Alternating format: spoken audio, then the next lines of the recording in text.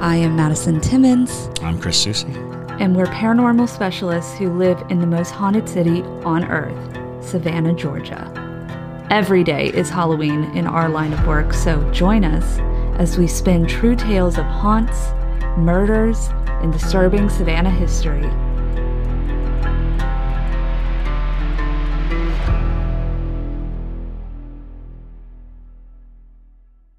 I'm Madison. I'm Chris. And welcome to the most haunted city on earth. Hello, and welcome back to another episode of the most haunted city on earth. My name is Madison Timmons. I'm Chris Susi. And I'm JT Timmons. And we are back with another Q&A. Or nope, what is this? Nope, this it's a Ghostmail. Ghostmail. We will be filming a Q&A today. Excuse me, y'all. I've had a sneak preview. I know, all right? So stay tuned for that, for sure. But no, this is y'all's stories, not ours. So, yes. Well, before we get into our Ghostmaily ghosts, let's go ahead and turn it on over to JT to thank our new Parajunkies. Absolutely. All right. I would love to thank Levi Lewis, Damus Alchediak,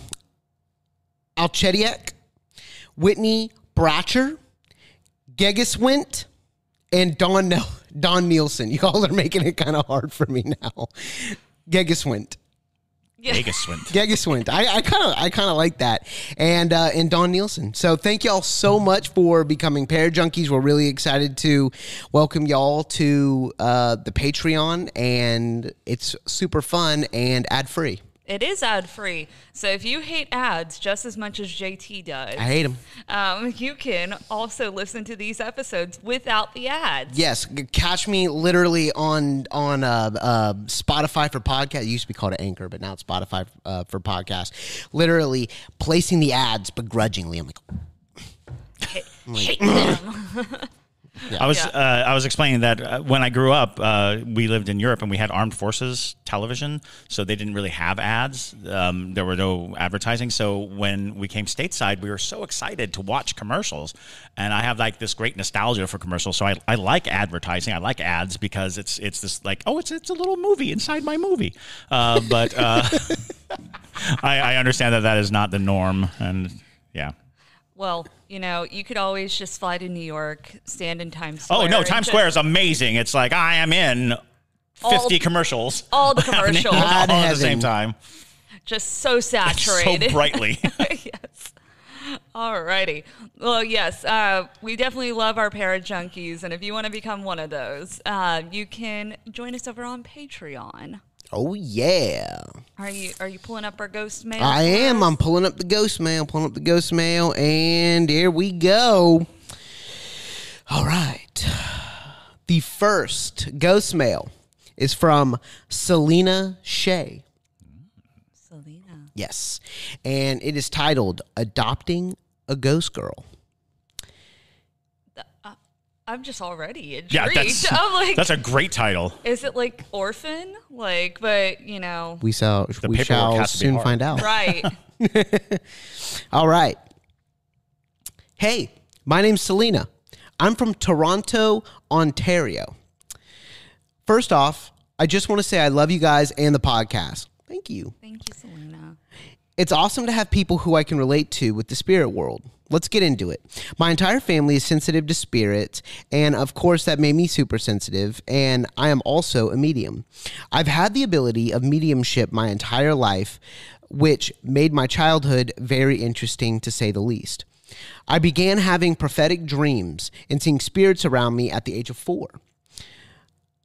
I had so many paranormal stories I could write a book, but this one is one of my favorite stories that happened around 13 years ago.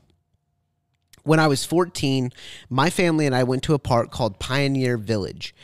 My little sister was about 4 at the time and is sensitive as well. This place is pretty much exactly what it sounds like. It's a town that has homes from the pioneer times with many old artifacts. The homes are kept exactly as they were when the original owners lived in them. There was one house in particular that I was very drawn to. It was called the Berwick House, after the family that lived in this home. They had 4 children total. Immediately when entering the home, I felt a little girl present. Sure enough, when I made it to the top of the stairs with my sister, we both see a little girl. She looked to be 12 or 13 and was in a white Victorian-looking dress. She was standing in her room and matched the little girl in the portrait above the bed. She waved us, then faded away. We all went on with our day since this wasn't unusual for us. Later that night, my sister ran into my room saying she woke up to the little girl standing next to her bed looking down at her. Once, when I was in the shower, the little girl decided to pull the curtain to peek at me and giggled. Not going to lie, I was like, girl, what are you laughing at? But immediately got out and asked my sister if it was her. I knew it wasn't because I had locked the door and she was in the bed sleeping, but just wanted to make sure. Fast forward a decade, my husband moved in with my family as we were saving for a home. On his way home from work, he seen my parents drive by him at a traffic light. He's seen a little girl, which he thought was my sister in the back seat, waving hi at him, so he waved back. When he got home and he saw my sister and I eating at the table, he went pale and asked how she got home so fast. He figured out quickly it was our adopted ghost sister. It has been 13 years since she attached to our family, and after 5 attempts to cross her over, she refuses and wants to stay with us.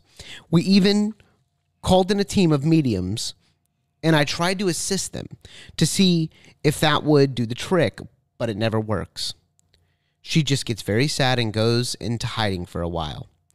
She's still with us to this day and loves when we play music. We have learned to adjust to her being with us and just let her do her thing. Thanks for sharing my story. You guys are awesome. I'd love to pick your brains one day on all your knowledge and maybe share some of mine. Take care until next time, Selena Shea. Wow. You should write that book. Yeah, absolutely. That's a great book. Yes. And we were so taken by the title of this letter that I'm like, that's a perfect title for a chapter right there. Absolutely. Yeah, it is not uncommon for ghosts to attach to people. And it doesn't even require sensitivity for that to happen. Yeah, but that hard. Yes. That hard. No. If they really like you. Absolutely. You know. I've heard countless stories. My sister had the old woman that she saw like once in a cemetery, and it followed her seemingly for the rest of her life. There's plenty of stories like that, and one of the things that's kind of important to understand is that our perception of what spirits have to do to move on and cross over, our perception of why they're here and what they're doing, is limited.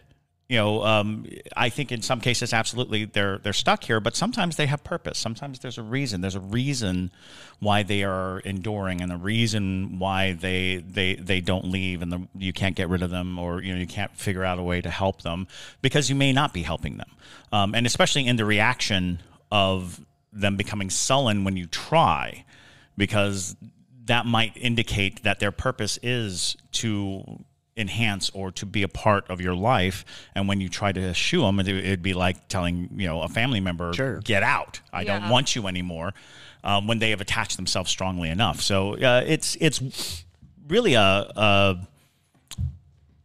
interesting array of philosophies that go into how to get rid of a ghost or what to do with a ghost or these things, but they're very humanistic. They're very one-sided. Even at our best, communing and understanding, we are limited by our position in the universe. We can't just know the vastness of possibilities of why something is happening. We can only know our part of it. Sure. So I would say, be aware as you move along, especially when you're speaking to mediums and other people, because everybody gets a different view of how to approach a problem. And the question is it really a problem? Sure. You know, Right. to what degree is it a problem, and what can you do when it is a problem, when it is disruptive or destructive, or you know, something that is causing you angst or issue? Just know that we have limited tools. Yeah. Yeah, it sounds to me that she just wants to be with you, and there's no problem with that. You know, as long, like Chris said, you know, as long as it's not causing problems in your life, you know. Yeah, she might, you know, just not want to cross over. There's Absolutely. plenty of spirits that do not want to cross over for whatever reason. Yeah, the that whole might be. purpose that they might be here is because this place is their comfort or their, Right. you know, and we talk about unfinished business all the time with spirits, and sometimes the unfinished business is just being here. You know, Yeah. It's True. not I have to right a wrong or I have to do something. It's this world. I have more to learn here. I have more to gather here. I have more connections to make here. Sure. So their satisfaction can come from a lot of different things, and if you shun a spirit that has attached itself really strongly, you might find yourself with a sullen or Absolutely. or even angry spirit at that point. And also interesting part of this that kind of spurred something in my mind is the fact that you picked her up from like a pioneer world. Yeah, pioneer world. So interestingly, we had a place in Tampa. It's still there. It's called Cracker Country, and I know that's like the worst name you could possibly What? think of. I swear to God, that's what it's called. What? It's at the Florida State Fairgrounds in Tampa, Florida. It is literally. Oh, Yes, yeah. it is okay. literally called Cracker Country. I remember swear to God. Tampa. What are you doing? What's Tampa ever doing? Right? It's full of insane people. Anyway, so it's that same kind of concept where it's a place that's permanently built to look like old Florida. I know. It's, but it I'm sorry. Well, that's what they were called, though. yeah. It's, Florida crackers. But you know, well, as a child, they would take you to Cracker Country pretty often on field trips because, you know, they show you how to make butter and from the old ways and how to make candles and stuff. And they're so haunted.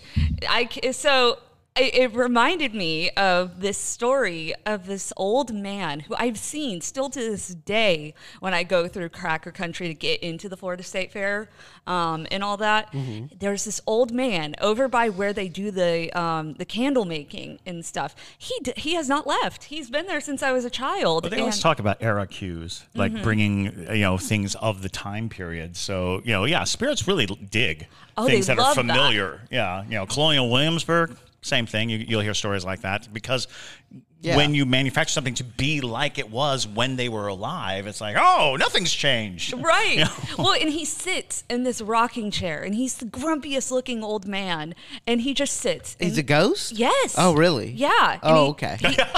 Well, yeah. No. Are you sure? Yes, I'm positive. Yeah, he's just talking about some old guy No. in Cracker Country. Are you sure that wasn't the Cracker Barrel? Because they do have No, old men who it's sit in a not. No. rocking chair right in front. No.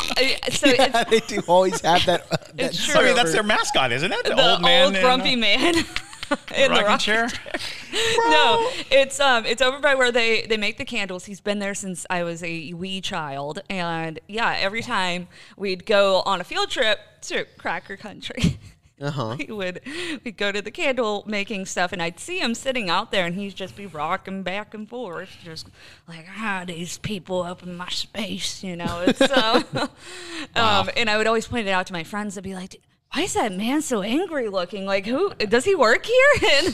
And people would be like, what are you talking about? Yeah. He's only there to say, "Get off my lawn." Get off! Literally. There- Get well, off my butter turner. No, there's no grass in Cracker Country. It's just dirt. It's like, get off me, dirt. Wow. Wow. Okay. So, if you go to Tampa, go there and look for the Wait. Is it always there? Yes. Or just wait? It's like always permanent there. fixture. He is always No. there. Is Cracker Oh Country yeah, a permanent? it's a permanent fixture. Yes, Wow. you can go there year round. even when the fair's not there. It is the most bizarre thing. I'm going to make this into a TikTok, and then it's going to get to Florida TikTok, which is like scary. Oh, God. Maybe not. Maybe let's not. Maybe not. We're close enough to Florida to catch some heat. So Yes, it's true. All right, here we go. Your brain needs support, and new Ollie Brainy Chews are a delightful way to take care of your cognitive health. Made with scientifically backed ingredients like Thai ginger, L-theanine, and caffeine, Brainy Chews support healthy brain function and help you find your focus, stay chill, or get energized. Be kind to your mind and get these nootropic chews at ollie.com. That's OLLY.com. These statements have not been evaluated by the Food and Drug Administration. This product is not intended to diagnose, treat, cure, or prevent any disease.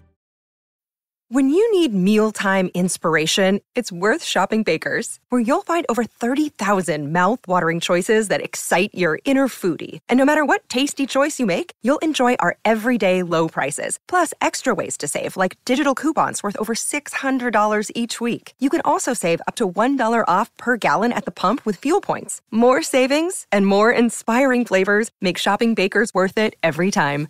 Baker's, fresh for everyone. Fuel restrictions apply. So we are actually going to start doing something new.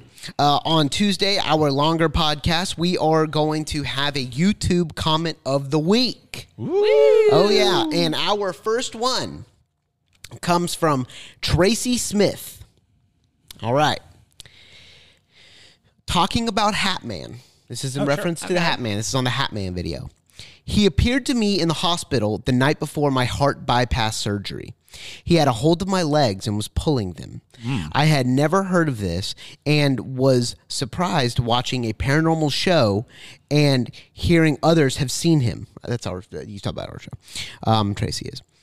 I was shocked that I was not the only one to experience him. I even told my wife about him after my surgery, and I called him the Grim Reaper. He didn't look like the Grim Reaper. He had a wide brim hat, a long overcoat, but no facial features. I am freaked out to hear other people have seen him. I told him to let go and go away, and he disappeared, and the feeling of evil disappeared with him. I was affected for weeks for this and have not seen him since, thankfully. That's intense. That is so intense. I think it was in a hospital. That's the first time I've heard of a Hat Man encounter involving a physical component, which is, and we spent a lot of time musing about Hat Man, right? Because the stories are fascinating that they're so wide and so widespread, and people have all of these different experiences. But that's definitely going down in the Hat Man report, right? Yes, yeah. We're gonna literally have like a catalog and be like, well, in this instance, Hat Man seemed to do something. Honestly, that's not a bad idea. Yeah. I'm actually working on a Hat Man movie. Like as we speak, okay. I'm putting one together because it's so fascinating, and it's like it's a fascinating character, it's a fascinating approach, and so we're setting a Hat Man story. Well, it should be an anthology, a Hat Man anthology. Hat Man anthology. That would be pretty cool. Yeah, got enough stories for it. Well, yeah, it's and like I said, they're so different, but the fact that they have this common core is fascinating. Well, what's interesting is because the closest thing to Hat Man actually making contact with somebody was we had that one Ghostmail where she said that the Hat Man progressively would get closer. Yeah. And I'm like, that's about as intense as I've heard with Hat Man. Well, and that's interesting because it seems like we're getting more intense stories coming in. Yeah. We're really getting into the nitty gritty of who Hat Man truly is. Maybe because he's beginning to sound a little on the Mothman side. Yeah. Of being a harbinger, of being, right before your very heavy surgery, he's showing himself and pulling on you and being like, this surgery might not go so well. And you're like, nope, I'm fine. Get off my legs. Kick the Hat Man. Oh, yeah. But that's That'd crazy. be a cool movie. That'd be a really cool movie. All right. So thank you for that comment. Top comment of the week. All right. This next story comes from Jaylene Villanueva. The Boat and the Witchy Grandma. Ooh. I know. These are great titles, everyone. I know. Hey, y'all. My name is Jay. They, them, theirs. I found y'all's podcast while doing a deep dive on people who remember their past lives, and I have not stopped watching / listening since. Everything from Chris's knowledge, Madison's experience, to JT's comic relief got me hooked, all caps. Thanks so much. Thank you. Yes. Anyways, I have 2 stories for y'all of the first-time ghost encounters. This first one completely changed my life. I was born and raised in Long Beach, California, which is notoriously known for the Queen Mary. Yes, I'm a Queen Mary ghost encounter cliche. However, both Long Beach and the Queen have a ghostly past, and now so does mine. I know, right? I was about 8 years old, and my family was having a wedding reception on the front deck of the boat. Mind you, no one told me the history of the boat, and all we learned about it in school didn't include ghost stories.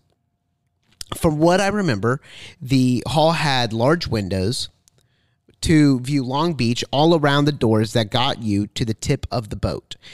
You had to walk through lots of long, narrow hallways to get to this hall. And the Queen has a habit of getting people lost, which is exactly what happened to me.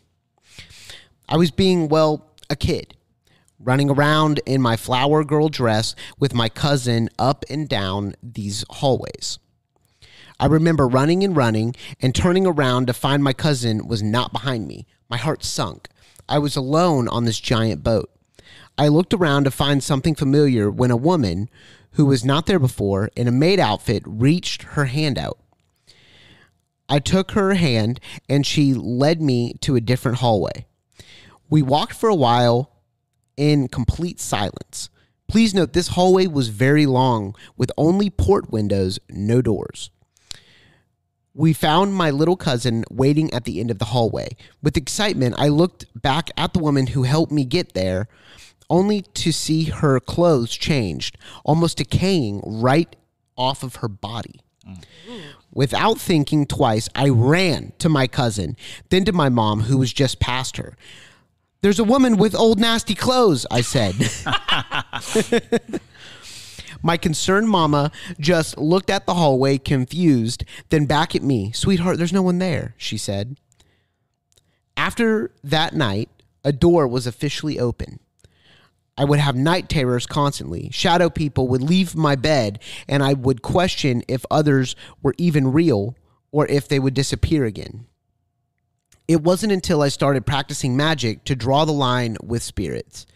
And it's safe to say I do not go near the Queen. This next story comes from my mom. Her and our family moved to Boston from Puerto Rico. She and her 2 cousins would get babysat by her grandma while the parents were out at work. My great-grandma was an active Bruja who worked with older magic. People in their Puerto Rico town would pay her a visit often for services. Her specialty was fertility and spirit work, and it wasn't any different in Boston. My great-grandma wasn't exactly the nicest person and would constantly scare them with spirit talk. "If you guys don't behave, the spirit of your uncle so-and-so is going to make you." This is great. I love that. My mom and her cousins were already terrified of her, but this occurrence basically scarred them and would unfortunately become a regular thing. On this day, the kids were misbehaving, being too loud or running around. She had enough and told them, "That's it. Sit down in my bedroom until you all learn to behave." The 3 all sat crisscross on the floor of her bedroom, waiting to see what she would do. She goes to an old chest at the foot of her bed and pulls out a ventriloquist dummy dressed in khakis and button-up shirt. "This is your tío so-and-so," she told them, and sat the dummy on her bed and locked them in the room. Oh my God. I love her. Sitting on the floor, looking at this old boot of a dummy. Terrified, silently waiting for something to happen. The jaw of the dummy dropped on its own, and they got up and ran to the door, pounding on it to let them out, while their grandma was on the other side laughing hysterically. I'm sure she was. Man. I mean, that's one way to discipline your children. That is psychological warfare is what that is. As a Brujx, Brujx. Yep, that makes sense. Knowing the type of magic my great-grandma practiced along with the type of woman she was, I wouldn't put it past her to allow an ancestor or another spirit to live in that doll. Okay. Let me know your thoughts. Stay spooky, y'all. That's great. Yeah, that was awesome. Don't mess with them Brujas. Yeah. The Bruja. That was Yeah, that's serious business. Yes. That is serious Thank you, business. Jaylene.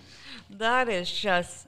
Those stories are both so fun. The last story is especially fun. We should put the Queen Mary on our list of possible places to go. Yeah? Absolutely. Yeah, absolutely. Oh, absolutely. Let's do it.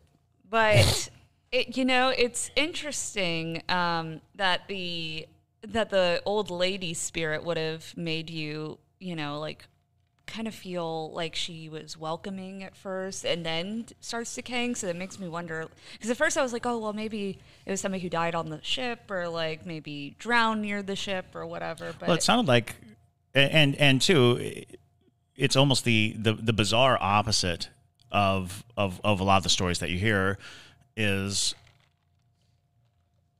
if she's holding out her hand to guide you somewhere, right.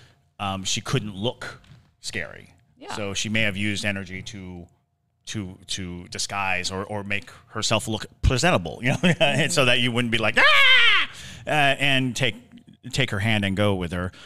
So there's a possibility that what you're dealing with is somebody who is using energy to appear a certain way just to get you to your cousin. Mm-hmm.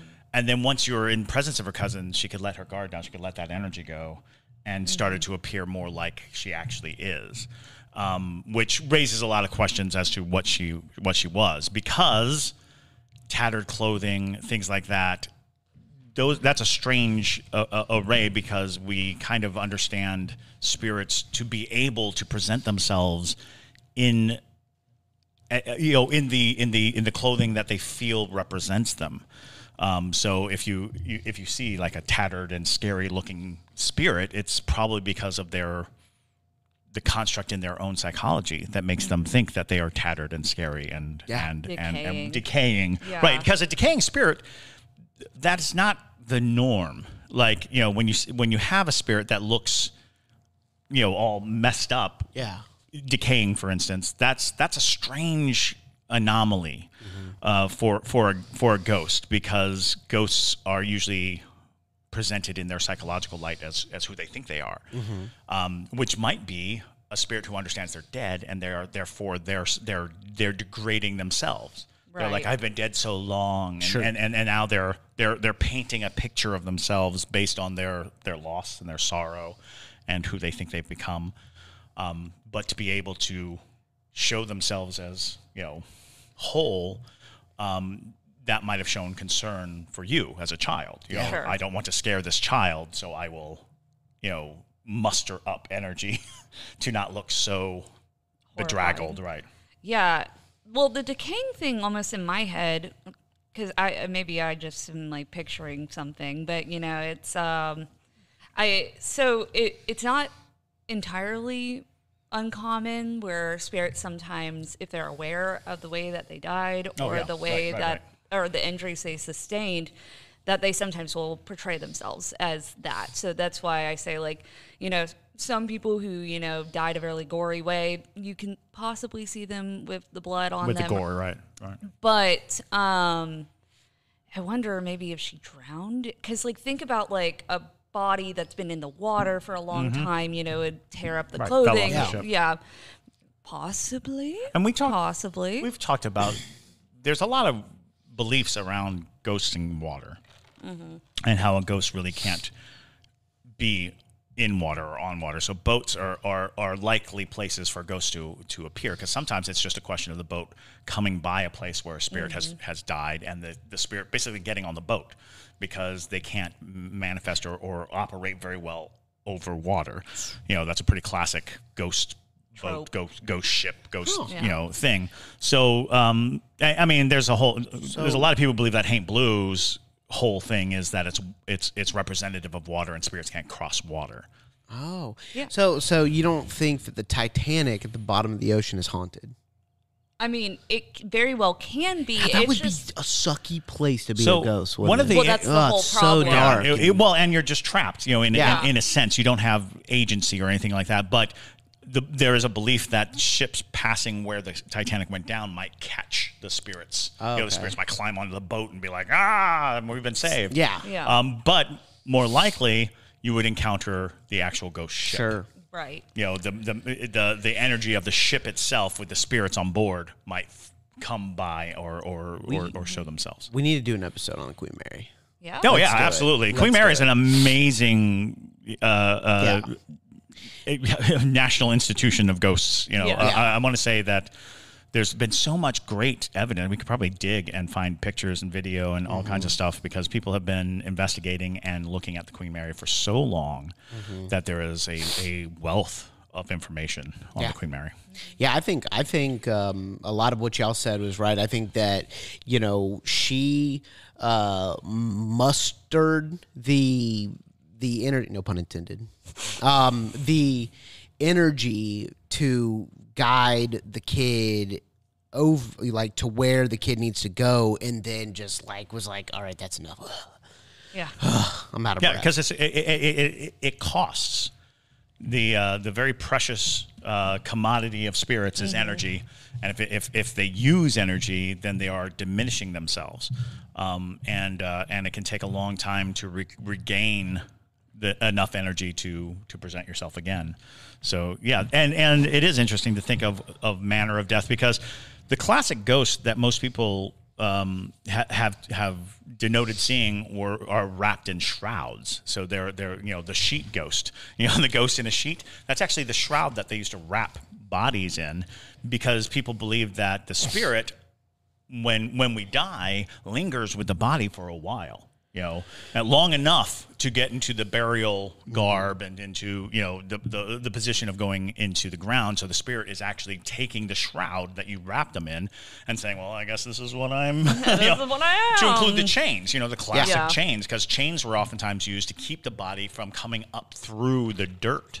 So they're weighing them down in order to ensure that they don't just pop up when it rains. So chains and shrouds and all of that kind of play out as the classic ghost visual, but that's because they believe that the spirit was still in the body long enough that was still trying to muster energy in the body. It's like, I'm alive, I'm still alive. Trying to get the body to be like, get up. They're going to bury us. Get up. Here we go. We're wrapped in a shroud. Let's go.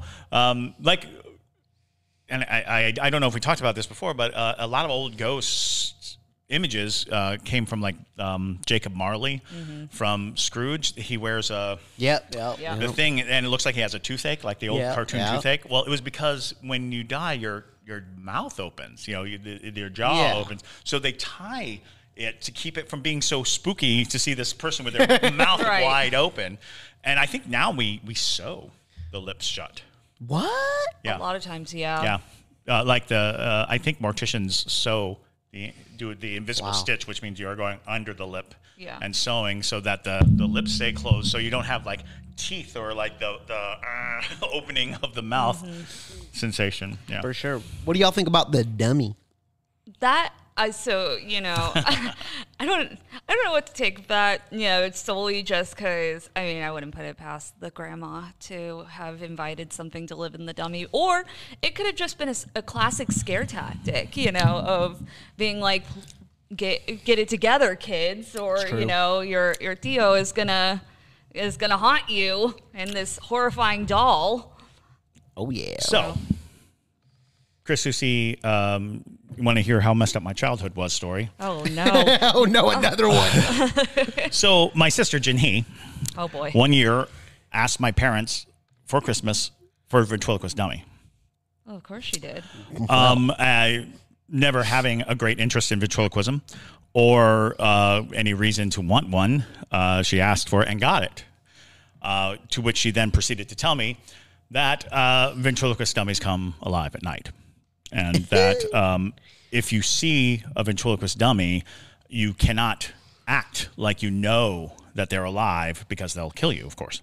So if you see a ventriloquist dummy like in a place that it doesn't belong, you just have to be very nonchalant. You just have to act. And so she builds this up for a while. I'm going to say it was a few months of telling me how to be careful around a ventriloquist dummy. One night, my bedroom light comes on. I wake up and the ventriloquist dummy is in my bedroom, like sitting on the dresser drawer. And I'm looking at it and I'm remembering my training because I'm prepared for this moment. Oh, I'm going to the bathroom. I'm just going to leave the room. I'm fine. I walk and I run to my sister's room. And I wake her up. I'm like, the ventriloquist dummy is in my room. It's in my room. And my sister's like, that's okay. And she plods down the hall. And then she makes the sound of fighting. Like she's fighting the ventriloquist dummy. And then she comes back and she's like, I took care of it. You can go to bed.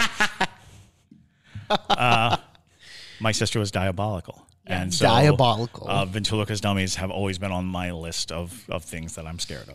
Well, this should truly be a series of evil plots from Jinhee Susie Rand. The list of things that Jinhee Susie Rand has imparted upon me. Real quick, y'all. I have to apologize to a pair of junkies whose name I butchered. Oh, yeah. The parajunkie this person actually commented how to say this person's name. Oh, okay. So it is this Dimes Elchediak. Dimes Elchediak. Yes. Okay. There you go. There you go. I just had to fix that No, because that's- I've butchered it twice now. All right, here we go. All right, the next one is from Ryan Stotler. Woo! Excellent. Yes. For those of y'all who don't know, Ryan writes to us quite often, and we love their stories. All right, Ghost Girl. That's what it's titled. Dun, dun, dun. Again, another Ghost Girl. We always Ghost Girl. see these similarities. They always have trends. What is going on? All right. Hey, y'all. This is going to be another short one.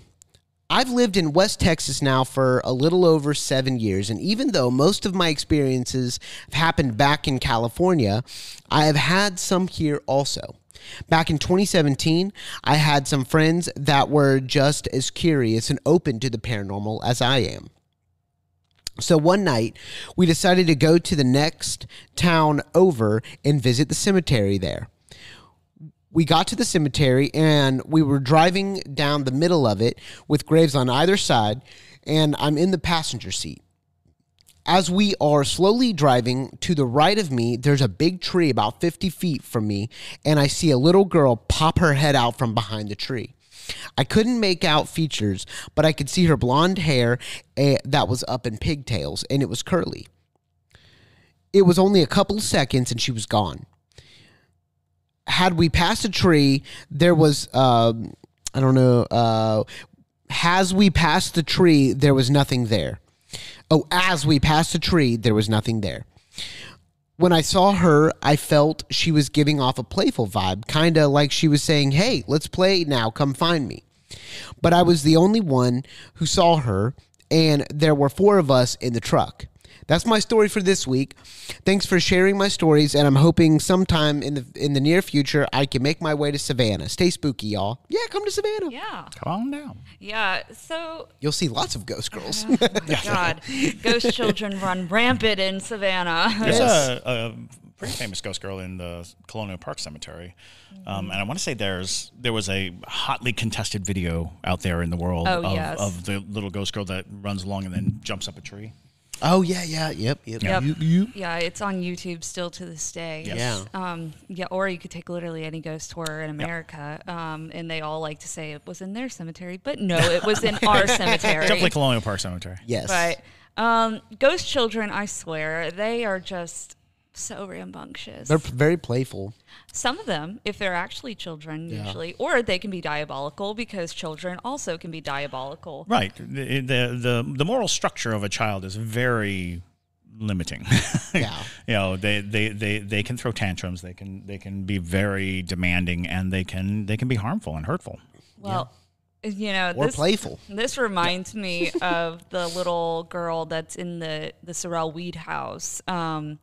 And she likes to play hide and seek in the basement, which is just horrifying because she hides underneath like sofas and stuff. And when guests go down there, she'll grab their ankles or things like that, to like let them know, like, you found me. And I'm just, I pictured that when you were describing this child, like saying like, let's play. Oh yeah. And I'm like, you don't get that luxury to be creepy looking as a ghost child and then say, let's play. That just comes with the territory. You're going to be dealing with creepy children because a child, period, creepy. Absolutely. Like, you see a child where they don't belong, creepy. Madison, since we're talking about ghost children so much, will you tell that story that I love about the children burning to death in the Kehoe house? I love that one. It's so that's kind of a tall tale because it's That would happen.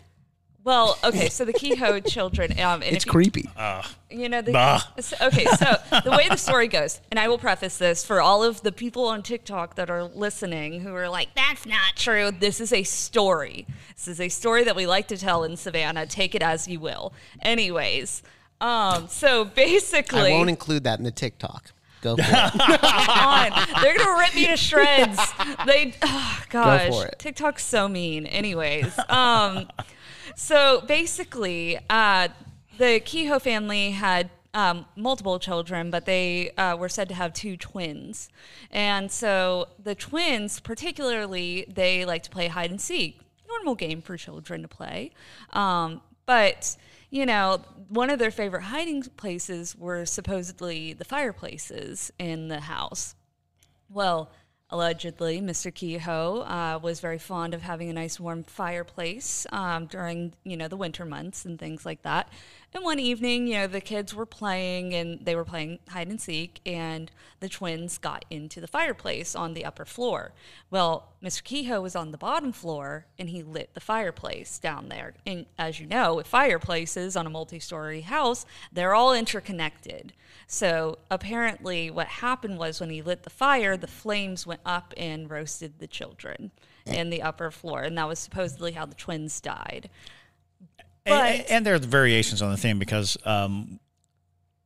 the first encounter I had with it was that they suffocated. That it wasn't that they weren't cooked, but the smoke. No, like rotisserie chickens. That's how I heard it. Because conceptually they would be too far away from the actual flame to cook if you're on the second floor. It's tough. And this story, by the way, fascinatingly enough, is how the father died in Gremlins. If you remember the story, the Christmas story of Gremlins was that the father dressed up like Santa Claus to surprise his family and fell into the chimney and got stuck and died. Yeah. And that was, so the story of children or people in chimneys is a long time urban legend. Mm-hmm. Because people seem to forget that there are flues. Right. Oh yeah. That there are a lot of things in the way of just getting up into a chimney easily. Because we have the dream of chimney sweeps, like coming down the chimney. Right. But they generally didn't travel through the chimney. That wasn't normal behavior. And take this story as you will. It is a fun. It is a favorite story. Oh, it is. It's a very favorite story. How are chimneys interconnected though? So, wouldn't the wood fall from the second chimney to the first? So the fireplace is actually not the chimney. Oh. And that's, again, in order to get into the chimney, you have to go up and in and over. Oh, yeah. And so they're interconnected with one route going up. The chimney is just a big column that goes all the way up the building.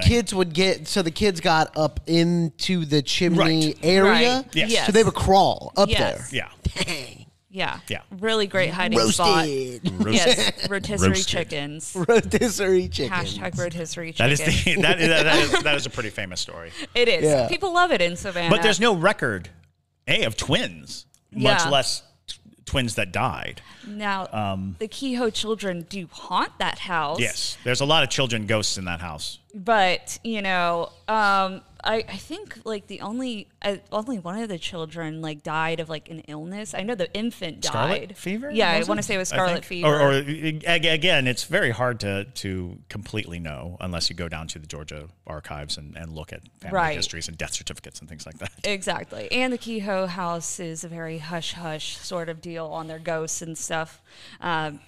So it's a lot of, and that's kind of the case with a lot of the hotels in Savannah. Oh yeah, they kinda absolutely. And the Kehoe house has such a weird history too, because there's stories of it being a funeral home for a period of time, stories of it, owned by Joe Namath and almost became a discotheque, a roller skating discotheque, I might add. Wow. How different would downtown Savannah be? Insane. I will say, though, I actually stayed in the Kehoe house one time for one night because I came to Savannah with my mom before I moved here because I was going to do orientation when I was at SCAD. Mm-hmm. And so basically I was staying at the Kehoe house because the Marshall house where we were staying was overbooked. And so they were like, oh, we'll just put you over at the Kehoe house. It's owned by the same people. Not a big deal. So I stay in this room with my mom, and it's this beautiful big bedroom. And in the middle of the night, I literally see our door open. To our room. And I'm just like, okay, that's weird. Like, please tell me that they didn't overbook this room and my mom and are like sleeping in their bed or something. And so I see the door open.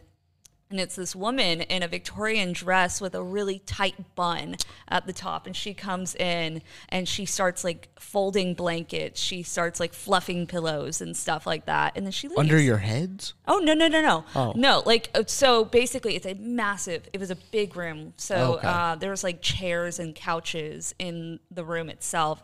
And so she went and like folded a blanket and fluffed the pillows on the couch and the chairs and stuff like that. And then she just left. Very much so like a maid service almost, but she didn't feel like a maid. She was. It felt the most more, famous ghost of that house is definitely Mrs. Kehoe. Yes, definitely. It felt like Mrs. Kehoe is who I have now kind of acknowledged her to be. But yeah, Wow. Yeah. So Mrs. Kehoe at the Kehoe house, the great story that everyone tells is that they were. It was her funeral, and. We've talked about this. The body was, in viewing in the parlor, and the people came to carry her to the hearse, horse-drawn hearse. Their pallbearers are carrying her out the front door, but the hearse, as nice as it was, they didn't have the story was either it was a donkey or just a natty nag of a horse, and Mrs. Kehoe was not having that. You're not going to be dragged, And so the handles of her coffin popped off, and the coffin hit the ground.